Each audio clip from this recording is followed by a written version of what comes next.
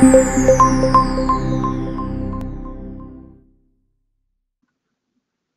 a few things we're just going to touch on. We're going to do a brief intro as to what WebRTC actually is, how it all works, taking the platform that's been created for the web and adapting it to our native platforms, some tools and resources that might be useful in building cross-platform WebRTC applications, and then we'll also look at some code and run an actual demo, so you might actually get to see my pretty face. Some resources before we get started. I have some of the source code up there for what we're actually going to be looking at up on my GitHub.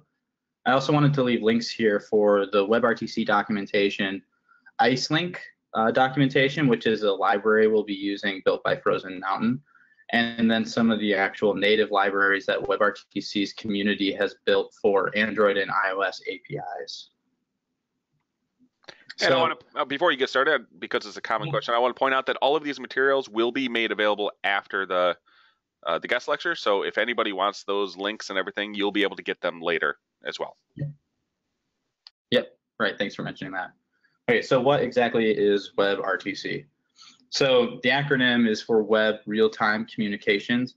It's a new-ish, it's been being built for a few years, but it's newish in the sense that it's becoming more of an actual standard around streaming, but it's an open source standard for transmitting data from one peer to another. So that data can be audio buffers, video frames, any sort of raw messaging data, or full files that are being sent back and forth. The most common is, as you would imagine and what we're going to show today, being audio and video transmitting and building conferencing applications. Similar to what we're actually using to demonstrate this through GoToWebinar. So the data is transmitted over direct peer-to-peer connections, so it doesn't have to go through server processing. It just sends data from one client, whether it's a browser, a mobile app, or a desktop application, over to another client that could be any of those applications. So some important components and terms, and please stop me here if you have any questions about these, because we might get into some weird acronyms. The first and the most important is the peer connection. So that's the general term made for when two clients are directly connected to each other. The second is an acronym called STUN. I don't know how they fit this into 4 letters when there's like 30 words, but it stands for the Session Traversal of User Datagram Protocol, otherwise known as UDP, through Network Address Translators. So it's basically the means of communicating through a firewall and getting information back on about the actual computer or client connection information that can then be sent to another client to tell that client how to actually connect to that computer. So you can see in our diagram, the computer sends a request through its actual gateway to a server. The server then can process information and hit it against the gateway and the computer to get connection information, and then it sends that back to the computer. The next one is turn, and that's traversal using relays around NAT. So the idea of turn is that if you can't make a direct connection using just stun, so that data that our stun server sends you is not good enough for you to make a connection between two peers, that can mean you either have 2 different network address translator types or NAT types that don't work well together. Maybe you have a really robust firewall or just 2 different firewalls that can't communicate between each other. Then you turn to turn, which then allows you to make a relay connection to a separate server. So it's no longer a direct peer-to-peer connection like we saw in this first little diagram. You actually connect via an external server. The next one is ICE, or Interactive Connectivity Establishment. And basically, it's information about the connections that you can make. So this is the type of data that you receive back from a stun server. Signaling is just a means of communicating that connection info between those 2 peers or clients. In our demo, we're going to be using an ASP.NET web server application using SignalR and WebSockets so that we can send information up and down to the server and to a specific client based on their connection ID. And of course, Codecs. Codecs are the actual means of encoding and decoding information. So for WebRTC, there's been kind of a push for a standard for a specific video and audio codec. And for video, that is VP8, and for audio, that is Opus. So having the same codec as a standard allows a client to receive data and know exactly how to decode it in order to actually render either those audio buffers or the video frames on their client application.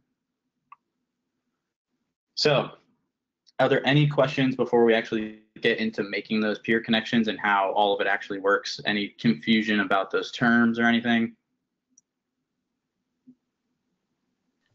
Right, doesn't look like it yet. Cool. All right, let's talk about actually making some peer connections then. So there are the two ways to do it, which is, like I said, using just Dunn, and then the other is using an actual turn server. So there's a nice little diagram here where you can see there are two peers on each side that want to connect to each other. So they're going to communicate through their NAT or through their firewall down to a Dunn server to get their information back and forth. When they get that information, they send it up to their signaling server up here. So that's where we have our little cloud diagram. And that signaling information is then sent back down to the other peer. So that would be things like letting them know that they actually want to connect. So peer 1 would say, hey, I want to connect to this person. And then they let peer 2 know that they want to connect to them. That could also be the actual ICE candidates that we talked about to say, here's the information that the Dunn server sent me on how to connect to me, send that back down so that this peer can then actually make the connection. And then once that communication is established and both peers know that they can make a link to each other, they actually make that direct connection through their NAT type and then right over to the other peers, which is where this little media stream is. So that's the actual peer connection. So it covers most scenarios. Like I said, the only other times you really need to resort to turn is if you have heavy firewalls or incompatible NAT types or anything that might be odd. So it's kind of a best practice to try to just use Dunn, avoid sending any information through a server, and then if it doesn't work, then you kind of fall back to making a request through the turn server.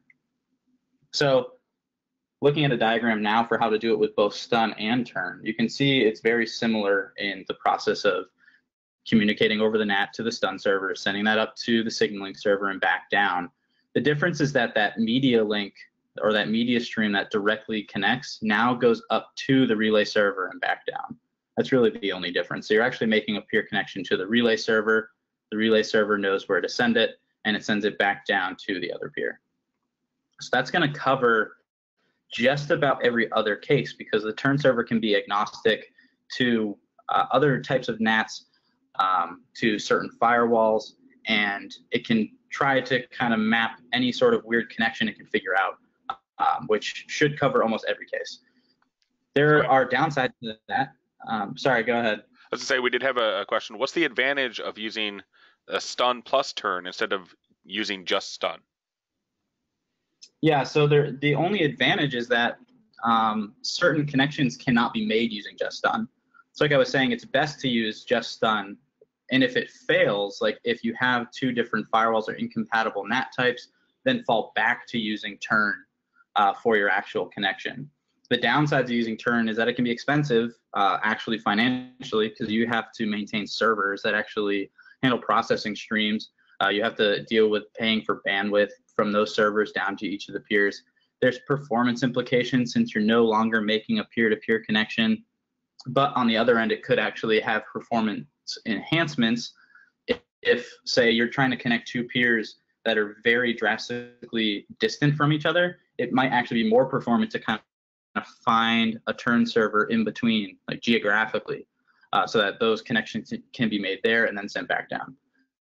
That's not most of the cases. Most of them, the performance implications are negative for using turn, just because there's additional processing that has to be done and just having to have two different pipelines. So next thing I want to talk about is actually connecting more than just two peers to each other. So doing, say, like a voice and video call is nice, but what's nicer is having 3 people or n number of people on the same call. So there's a few ways to actually handle this multi-connection. And this first one we're going to talk about is the mesh model. So in the mesh model, each client creates a direct connection to each other client. Like this diagram shows with these 3 different peers. Peer 1 needs to connect to peer 2, and it needs to connect to peer 3. So it looks fine when there's only 3 of them, but when you start to add up, like 10 to 20 connections, each one of these peers needs to maintain a connection to all 19 other peers. So there's some problems with that, and it kind of limits you to the number of connections you can actually maintain. The first is that each one of these individual connections can drop without dropping all of the connections. So let's say peer 1 is connected to peer 2 and 3. Let's see if we can see my mouse over here. Here we go. So peer 1 here on the left, peer 2 on top, and peer 3 on the right. It has a connection to both of them, but let's say peer 1 loses its connection to peer 2. It still maintains a connection to peer 3. So peer 3 and peer 1 assume that everything's working fine, and peer 3 and peer 2 assume that everything's working fine between them, but then there's this disconnect. So there's accountability in actually maintaining the actual connections. So you have to actually write defensive code around that. The other issue is the actual scalability of it. So these peer connections, because they're not running over any sort of processing server, rely on the actual CPU, GPU, and bandwidth of each peer individually. So one peer might have, especially on something like a smartphone, in like a Xamarin Android application, that peer is not going to have a ton of CPU power to handle processing 20 streams coming up and down. And especially not if they don't have a very good signal, if they're working over 3G or 4G connections. So that's kind of the 2 big downsides of this mesh model of connections, but it is sort of the standard of WebRTC because the idea is not to get processing servers involved, to let the connection be handled and the information be handled by the actual client. The other is the mixer model. So this is a common model used for these hugely scalable applications, including GoToWebinar and GoToMeeting, although they're not written on WebRTC, they're written on proprietary platforms and frameworks. But the idea is that each peer makes a connection to a single server, and that server takes all of their audio and video streams and mixes them into one fat stream that's sent back down to each of the other people. So that takes all of the processing off of the client. Each client no longer has to process 20 streams coming in for audio and 20 streams coming in for video. Instead, they can handle one big stream coming from the server and then their upstreams going to the server. So the downside of that is that it's hard to scale out these servers because you have to have some sort of super server in order to handle processing hundreds of streams all at once and actually mixing them. That becomes very CPU intensive for the server, but it takes it out of the hands of the client. The other issue is that it becomes expensive because you now have to maintain these new big servers in order to handle that heavy lifting.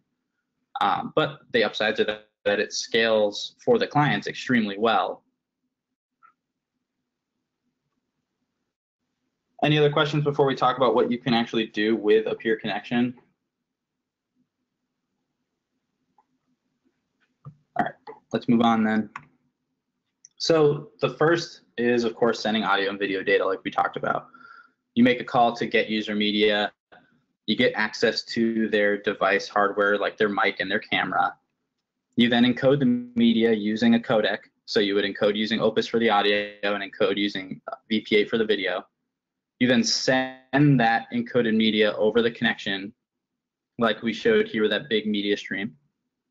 And then you can switch those media sources. So maybe you have that connection made for a video stream, and then you switch where the actual source data is coming from. So maybe on your phone, you have a back camera and a front camera. You can switch between them. Or with a microphone, if you're on a desktop, for example, using a built-in one versus an external microphone and being able to switch between them. Some advanced functionality include screen streaming, so actually sharing your desktop like you might do on Skype or like we're actually doing right now. Multi-source streaming, which means streaming multiple audio streams from one client. So that could be streaming your desktop and streaming your video at the same time. and then streaming multiple audio streams, which is less of a common necessity with these types of applications we're talking about, since you don't really have two audio streams for one computer, but you could think of using this in sort of an actual TV broadcast where maybe you have two different microphones on the sides of a set, and both of those need to be sent and processed to each of the actual receivers of the stream. Audio mixing, like we talked about with that mixing model. Non-turn relaying, which means using a processing server, again, similar to that mixing model, that takes additional code in order to process streams. It's hugely useful for these sort of one-way broadcasts, because you can take in one stream and relay it to a number of people without having to maintain multiple connections. And that's what that distributed streaming is like. And then stream signatures is a more advanced topic of security, so that you don't just use the regular VP8 encoded data that might be able to be pulled off from any sort of really advanced software that can pull things off of your network. Instead, you have an actual signature built in on top of the encoded data that only your client knows about, so that it can validate against the streams being received and sent. So how do we take this set of tools and this set of frameworks built for web browsers and actually make it work on every single native platform?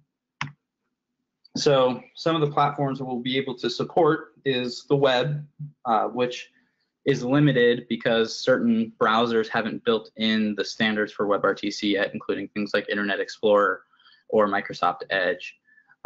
Some of them even have certain parts of the standards built, and we'll actually kind of look at a model of what's supported in which browsers. For Windows, we have the WPF framework. We have Windows Forms, the old Windows 8RT, and UWP. I know that UWP is possible, I just haven't built it yet. That's why there's an asterisk there. For Windows Phone, you can do the old 8.0 Silverlight and the 8.1 RT, which again, I haven't tested, but in theory, it should work. That, and they're kind of outdated, and everything should be moving to UWP. And then, of course, the important reasons we're talking about was Xamarin for Android, iOS, and Mac. And not just the actual native platforms, but in Xamarin for all three of those. So here's this kind of like grid. I know it's small. I have a bigger one up there for the actual support of these different APIs built into the standard for WebRTC. So you can see there's the peer connection API. That's the stuff that actually handles making those connections from one peer to another, like we talked about. So all of these browsers support it. Chrome Canary, Chrome, Opera, Nightly, I don't even know what that is. Firefox, the Android browser, and then Edge is yellow because it supports ORTC, which is sort of becoming it's an even newer standard built similarly to WebRTC. And then Safari doesn't support any of this. Get User Media, which actually allows you to get access to the hardware for their microphone and video. Supported everywhere except for Safari again.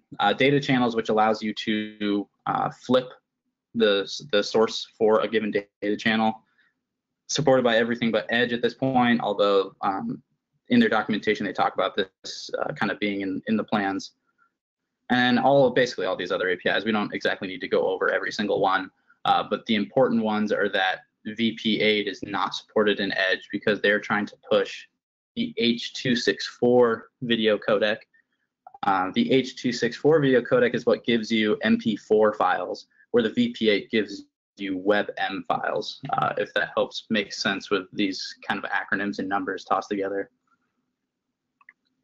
So there's some workarounds for these web platforms or web browsers that don't support everything. You can build NPAPI plugins for Windows. You can build extensions for Chrome and Firefox and Opera. You could build ActiveX plugins, Java applets, but the issue is that it's still not going to catch everything, since Edge no longer has or doesn't have NPAPI plugin support. Java applets are limited, and the ActiveX plugins are not supported either. So Edge is kind of the gray area where we can't work around it, where these other browsers still support NPAPI. They have their own extensions, or they can support Java applets, which again we can build because we can then access the native APIs for those codecs and making the actual connections through stun and turn, we can do that in a Java applet and plug it into our browser just fine, but Edge is not a fan of that. So outside of browsers, there is, of course, issues with each native platform. WebRTC is built as an open source C++ platform agnostic framework. So in theory, you should be able to use it everywhere. The biggest issue is that not every platform has the actual VP8 and Opus codecs built into the operating system, including Windows. So VP8 is not native to the actual Windows SDKs for UWP or the old WinRT or even WPF and WinForms. So we have to actually take the C++ codecs for VP8 and Opus and build a visual C++ library around it. So we can compile it against it, and then we can reference it in each of those platform SDK projects. So unlike the web browsers that have those codecs built in, even for some of the other platforms, we have to explicitly pull them in and reference them. So some of the process for actually building against these different platforms, for Windows, we have to actually build out our VPA and Opus codecs into those visual C++ libraries, and then we can reference them in our project. For Android, we need to bring in the library files, the SO files for VP8 and Opus. And then for iOS and Mac, it's basically the same thing. We need to bring in the official libraries. And then Xamarin, in order to get all these native libraries working, we have to build binding libraries around the codecs so that we can make reference calls to the native platforms. So one of the big things that comes into play here that I very much have used in the past and that I support fully is this product called IceLink. It's a library and framework that wraps not just the peer connections, but they also build a lot of tools that help with those codecs. And they support just about every platform they can, like we talked about, other than Edge, although they do push some things out there. So you can actually make an audio connection through WebRTC in Edge, but you won't be able to make a video connection. So that's kind of the only limitation of all these, but it supports native Android and native iOS, Xamarin Android and Xamarin iOS, Windows through WinForms, WPF, the old Windows 8 RT and Silverlight, plus the new UWP stuff, the old Windows Phone platforms. For web, it has an ActiveX control you can use, it has a Java applet you can use, and they're working on finishing an NPAPI plugin, which just performs better. They also support native Mac and Xamarin Mac, plus just Java for the server side. So they have some cool things for building out your stun and turn servers in .NET or in Java. And one thing I missed on here that they now support is also the TV OS natively and with Xamarin. So if anyone has any questions, now's a really good time to ask it. If not, we're gonna go look at some actual code in Visual Studio, and then we'll run a demo so we can actually see a voice and video connection being made between two platforms. Let's do it. All right. Hold on. Okay, I switched this to white theme. So in that link that I sent out, let me close all these out ahead of time. Never mind, I'll leave it up. Okay. Let's open up a file so it's on the right side. Okay, so in that source code I sent the links out to in the start of the slide on my GitHub, we have here just the basic structure for a cross-platform application that's basically going to touch on every platform. So we have an actual shared PCL that's just going to have some models, and it's going to also handle the signaling through SignalR. We have a Xamarin Android project, a Xamarin iOS project, a Xamarin TV OS project, a UWP project, Windows 8 for RT for Windows 8 and for Windows Phone, and WPF. There are more platforms like I talked about for like Windows 8 Silverlight and stuff like that. I took those out just because they're even more gone than these three are. Then for our actual cloud side, we have a project for the actual signaling server. So that's that ASP.NET project using SignalR that I talked about. And then we also have a stun and turn server that runs as a console app that you would load up on a virtual machine or something like that. And then down here, I have some of the code for the actual demo we're going to run, just so because it's pre-built and we can spin it up without running into any problems. So we'll focus on building it out for Android since we only have about 30 minutes. So I have all the code in here, but we can kind of step through the process of building an application that's going to use the WebRTC libraries and codecs and things like that without the headaches of actually finding the libraries and downloading them. I've kind of done that already. So you'll notice I actually have a component here for IceLink. They are in the Xamarin Component Store. So the first thing you'd want to do is actually go install that. I saved us the time of watching it spin by doing it ahead of time. And then, of course, you're also going to need some NuGet packages for JSON and for up here in our PCL for SignalR, which is also going to bring in Microsoft.NET to HTTP and BCL build. So the first thing we're going to need to do in our shared code is build out our signaling service. So the signaling service needs to be able to send information up that, hey, we want to connect to a given conference room. Maybe it's by an ID, or in this case, we're just using a string name for it. And then it also needs to be able to send an offer answer and ICE candidates to a very specific person. So that person we want to connect to as our other peer. So the way we identify our other peer is by the string ID that we get from our SignalR connection. And then we can send information up to it through SignalR, and I'll pull up the hub, although it's probably going to throw errors because it's an old ASP.NET project and I'm in Visual Studio for Mac. So I'll uncomment these bits here so we can kind of look at exactly what's going on. So we have event handlers for when we have a new connection received, a new offer answer, and a new ICE candidate. So when we receive an offer answer or a candidate from another peer, we'll be able to take that and let we'll let the IceLink SDK know, or what's going on underneath is that we're going to take that ID and then start sending our offer answers and candidates back over to them. And then down here, we'll have the actual events to invoke those event handlers. And then these three methods right here are our way of saying, I want to join this conference room, I want to send an offer answer to a specific peer, and I want to send an ICE candidate to a specific peer.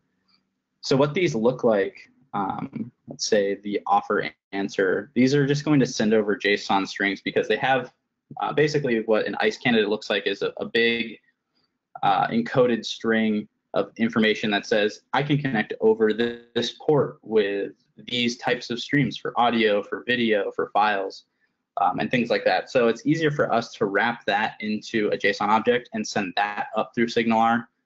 That way it can be agnostic to each of the platforms and we can kind of skip back if we need to. So we have our ability to send information up and receive information about our connections. The next thing we need is to be able to use those. So let's go build out our page for our actual call. So really the only thing we need here is a big view that fills it that can, oh, I don't know why it commented again.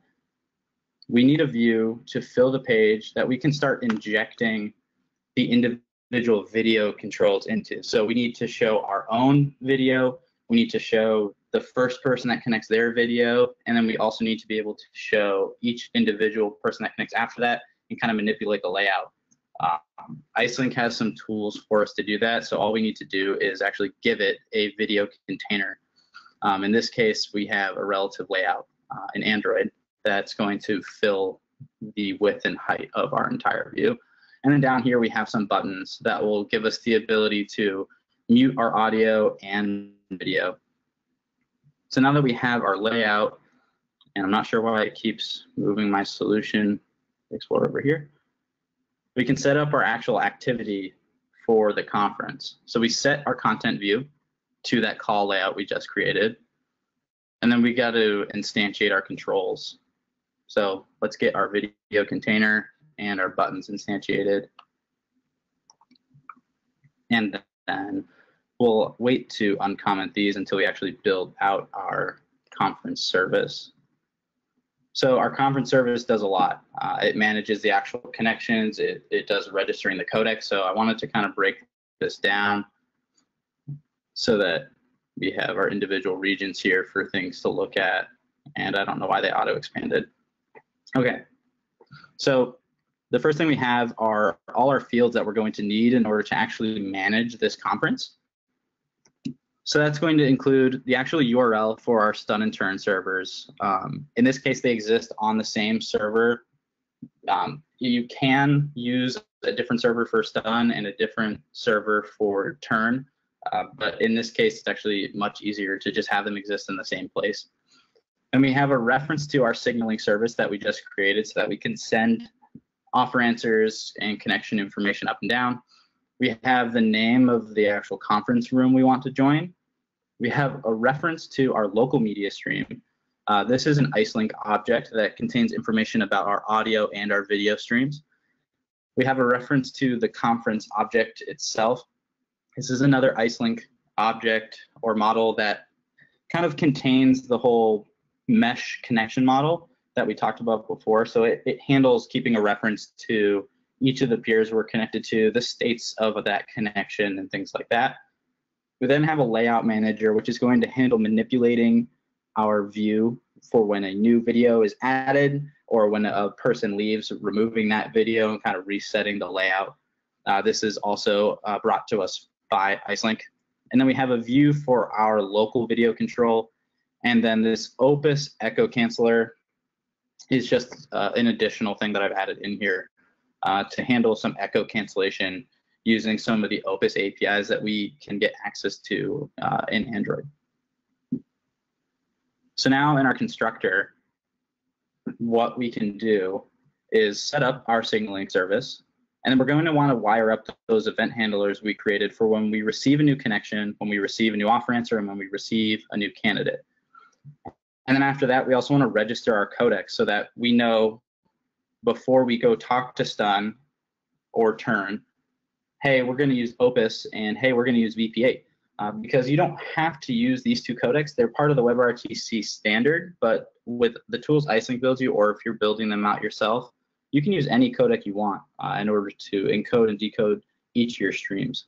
So in this case, we want to be able to tell, we want to be able to tell the stun server and our peer which codecs we're using. So what we're going to do down here is actually register those through the IceLink SDK.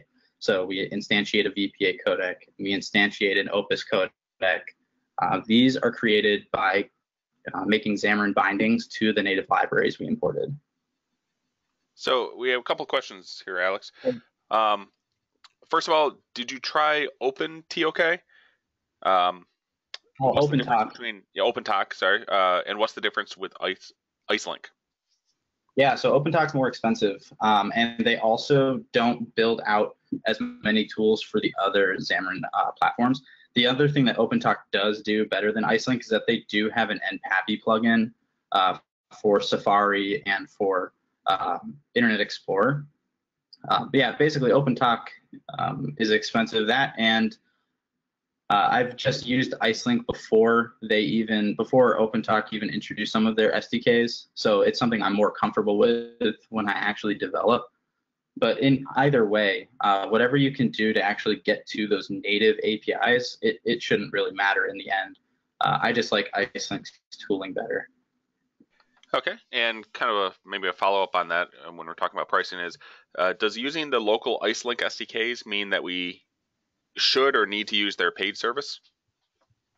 So they changed it a while ago, but if I remember correctly, the difference between the free IceLink Community Edition is that it doesn't give you, I think it has a restriction on a time that you can use the turn connections. So if you're doing like a WLAN connection or through like a 4G connection, then you might be restricted to a certain amount of time before it auto kills the connection. There's a workaround to actually just continuously keep connecting, but obviously that's something you have to build to it. But their enterprise tooling gets much better. They have more in-depth examples. They have amazing support. I know I sound like I'm trying to sell people on it, but I've really enjoyed working with Anton at Frozen Mountain to fix some of the initial problems when they were first releasing their Xamarin SDKs. And yeah, you don't have to use the enterprise one, but it does come with a lot of better tools, and the support is great. Thanks. Are there any other questions? Okay. Nope, that's it. So just a question about, can you leave us some links about the Xamarin SDKs and things like that? Yeah. Yeah, I'll make available. Yeah, so they were in the resources that are going to be made available in that second slide that's part of the deck. So you'll be able to go to IceLink's documentation from there, and then you can get the Xamarin SDKs. Otherwise, you can actually go to the Xamarin Component Store and just look up IceLink and download it from there. Okay, so we left off with getting our codec set up and sort of our processing for the encoding and decoding. So we registered our VP8 and Opus codecs as the codecs we're going to use to tell the Dunn server and to tell our peers. And then we also initialize our Java libraries. It's kind of using the old way of loading bindings because it's using actual SO libraries and not jars or Android resources. So it's in order to get a full binding library for Android, you'd have to take these libraries, put it into an actual Java library, build a jar around that, and then get the binding. So in order to skip that headache, we just kind of load it directly by calling the Java system load library. And because they are referenced here in our lib folder under each of the build types, so like by 86, for example, we have our Opus and VP8 built libraries, we can just call the load library here and it will pull it in as a reference. So we've registered our codecs, we've set up for our signaling service, although we haven't fully uncommented our endpoints for receiving, which we'll do right now. So when we receive a new candidate or a new offer answer or a new peer, we want to tell the conference, for example, let's break it down to our first peer. Someone says, hey, I want to connect to this room. We send it down to everybody who's in the room. And then when we receive that person's request to join, we need to tell the conference, hey, start doing what we need to do to connect to this person, which would be generating an offer answer for them and then sending that back over. And so then on the other side with our receive offer answer, we need to tell the conference object from IceLink that we're receiving a new one. So we deserialize that into the full object offer answer. And then we register that as, hey, it's coming from this person, so that our conference knows, all right, we have an offer answer for this person. Let's start sending them candidates to connect to us. Again, on the other side, for receiving a candidate, we do basically what we did for the offer answer, and we tell the conference we received a candidate. So the magic that happens behind the scene is that the IceLink SDK will take each candidate, and then it will talk to the native WebRTC APIs and say, hey, this candidate works for us. Let's go connect to them through these means, through that encoded string with the port information and the stream type information. The next thing we need to do is actually kick it off. So when we start our conferencing service, we're going to register the name of the room we want to connect to. We need to start our connection to SignalR, and then we need to make that call to get user media. So we need to get access to the camera and microphone and then actually build the conference object and things like that. And then after we've done that successfully, then we can tell the signaling service, I want to join this room, and tell everybody who's already there that we're joining. So down here is this big fat call to get user media. I'll break it down in just a sec. I just want to get it all the way uncommented. So the get user media has a few steps, and it kind of looks weird just based on the way that IceLink kind of built their SDK around user media. So the first thing we do is set the IceLink default provider Android context to the context that we're passing in. So that's going to end up being the activity where all of this is happening. From there, we make a call to actually get media. So that's these true and true here saying we want audio and we want video. We set our preview scale and our video scaling to contain them within the video container. You can set these to a few different options, such as cover or stretch, so you can actually fill out more of the area. Whoa, I don't know why I got that autocomplete there. Okay, thank you, Visual Studio. Anyway, we'll just leave it. You can then set the video width and height for what you're going to actually send. So this is another piece that we need to let the Dunn server know, so that we know, hey, this stream that's coming through is going to be 640 by 480, and we're going to try to push for sending 15 frames per second on our video. Then we have two callbacks for on success and on failure. If we succeed, we have this result type that contains a ton of information about the actual local media that we acquired. So we set that local media to our local stream of audio and video so that we can have a reference to it from outside of this method. This will allow us to do things like mute our video, change the video source, pick up different audio level detection. So we can say, oh, show this view, because we know we are talking based on our local stream's audio detection. We then set the layout manager to a new IceLink Android layout manager, and we pass in the actual view where the videos are going to be contained, which in our case is that one we created in our layout file. We then set our local video control cast to a view, since this is just going to be an object. So then we have a reference to the view itself where our video preview will live. Then we create our actual stream object. So we create a local video stream based on the local stream that we get from our get user media. And then we instantiate our conference using a new audio stream from it and our local video stream. I instantiate the local video stream outside because there's a few event handlers we need to add here for adding new videos as they come in. We then use a relay username and password. This is in order to use the turn server that's provided by IceLink. We also have to set a DTLS certificate, which is another means of security and tells the Dunn server that we're not some person outside of our scope. And then we set up our event handlers for when we need to send a candidate or when we need to send an offer answer. So the conference object from IceLink is going to say, we've generated an offer answer, and then our code can handle what to do with it. In that case, it's going to send it up through SignalR and back down to the given peer. We also have two event handlers here for the local video stream for onLink init and onLink down.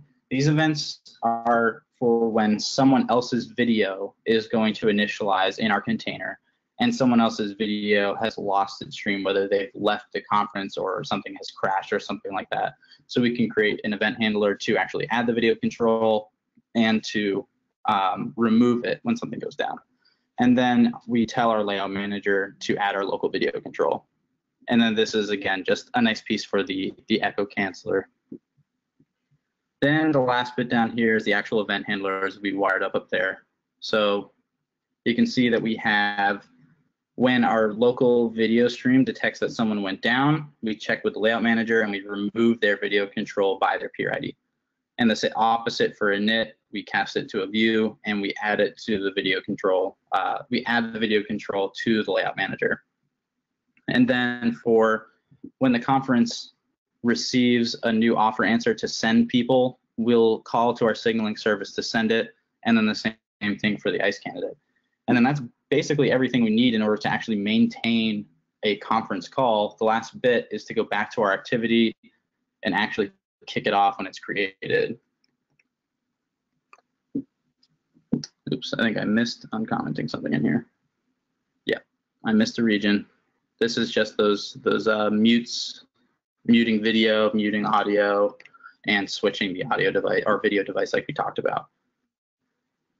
So that's all that you really need in order to set up a full-blown multi-user connection. This does use the mesh connection like we talked about. We're not doing any audio mixing or anything like that. And what I can do now is actually run it for you. I'm going to be running a more robust example since I know that it's going to work. So what I can do is switch over here. And I have another computer running on the side over here that I can actually connect through their browser doing a screen share. So we're going to connect on this Android phone, which screen you should be seeing. And then we're going to join a conference where I've already connected on a PC with a screen share. So you should actually see Zanko Studio when we join in here, plus myself. Hello. Hi, Alex. We can see you. Yeah. So I'm on an Android phone right now talking to a browser over here. And I can actually leave from the browser and connect with my video.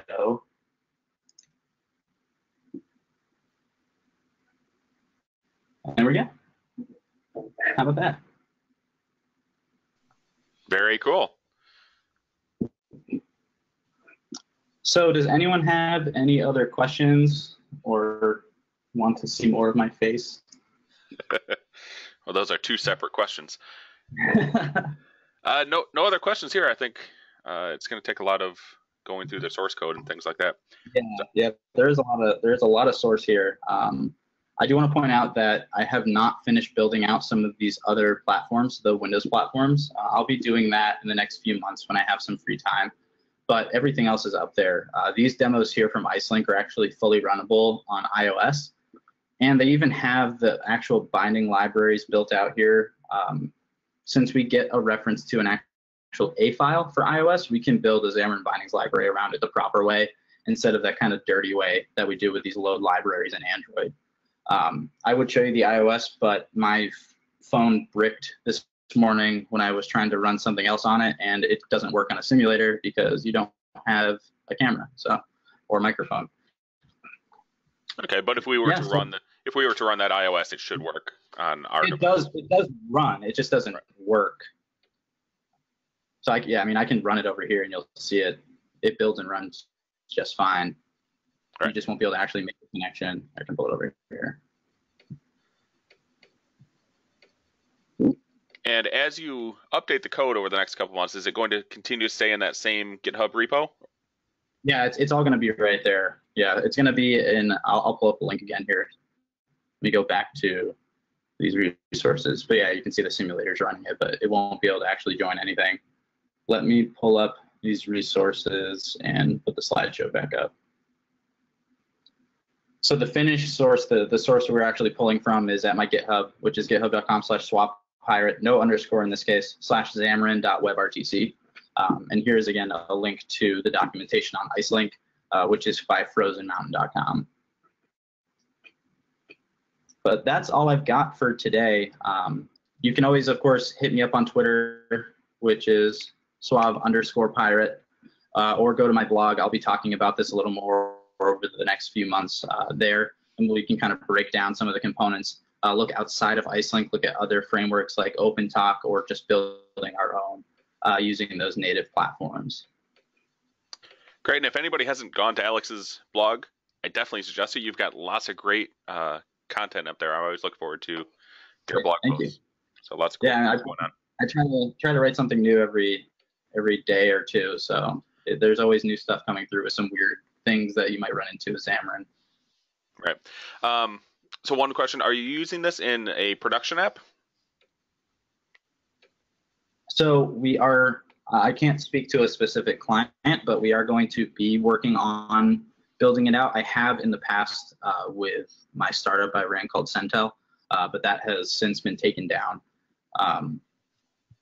But I know that IceLink itself has been used in a few production apps, and they have a portfolio up on their website that you can see some of the applications using it. All right, great. And then one more question. So turn.icelink.fm port 3478. The stun turn server requires some subscription. And you can see that in the questions if it helps to read it. Well, let me pull that up.